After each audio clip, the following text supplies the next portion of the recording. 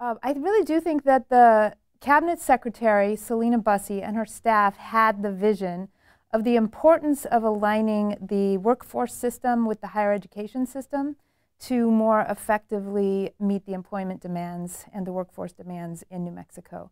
It was a collaborative effort deciding to write the job development career coach component into the TACT grant.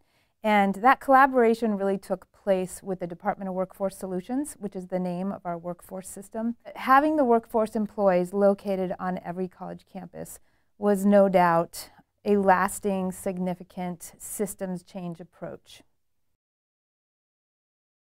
I think too often training programs were being designed and implemented in isolation from the needs of employers. This has been an effort to really strengthen the focus of the community college system on workforce development efforts across the state.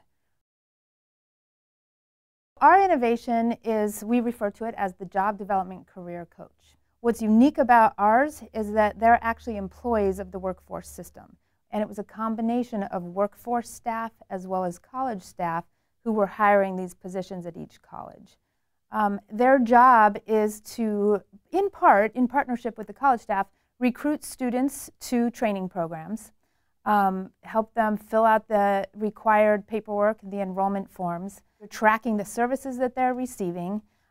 Every time a job development career coach meets with a student, they enter it into the system. The other thing is helping them with the job search process so that the job development career coaches, they know what jobs exist in the community. And they can help figure out who's the best fit for those jobs. The fact that they know that they're going to be pursuing a training program that will lead to employment is huge. I think too often people enter the community college system and they're told to enroll in these set of classes, and they're told to do that for a number of years, and they're not even sure that it's going to result in a job. We now have well over 200 employer partners actively involved. So those job development career coaches are really on the ground building close relationships with employers. They also help facilitate regional employer council meetings so that employers are meeting with faculty, staff, deans, and directors, and there's that exchange of information. And so it's really allowed us to align the systems between the higher education system, which provides the training, with the workforce system that provides the connection to employment with the regional employers in the area. We're able to track students from their training program to completion of their training, to receiving the industry credential, to the job that they received, and then also the wage increase. As of September of 2017, we had close to 550 students who've received a new job as a result of completing their program of study, but we expect that number to more than double, possibly triple, once we get the most up-to-date data.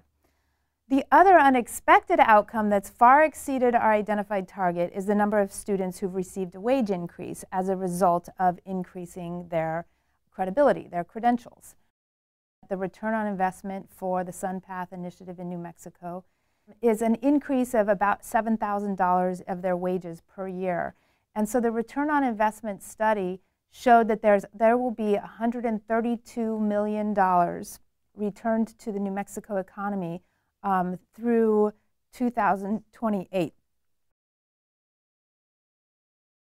We do have a lot of resources for the job development career coaches. One example is a 90-day checklist, 60-day checklist, and a 30-day checklist that the job development career coaches go into the classrooms and go over with the students.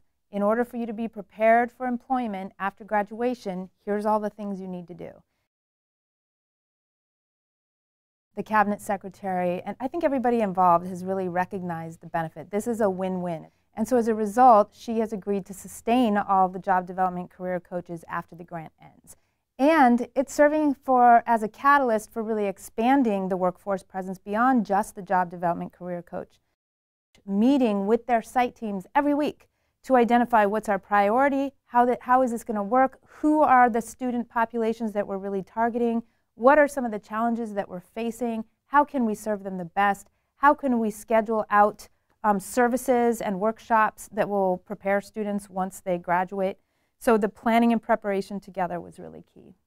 We've gotten 100% from 110% from everybody involved to really figure out their job, find the resources, receive the training they need, and then, you know, it's exciting work to be working with students to help them get a new job.